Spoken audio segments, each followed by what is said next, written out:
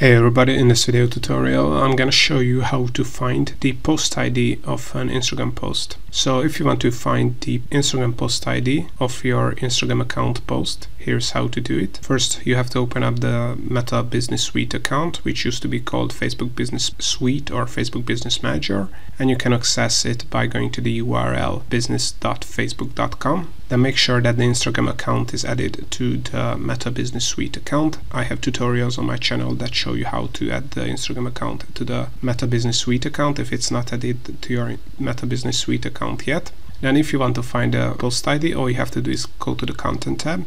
So you're gonna see all the Facebook and Instagram posts you have shared on your Facebook pages, Instagram accounts, and in your Facebook groups as well. So let's say we want to find out the Instagram post ID of this Instagram post. And all we have to do in that case is that we can click on the three dots here, and here we're gonna see copy post ID. If we click on it, as you can see, the Instagram post ID has been copied.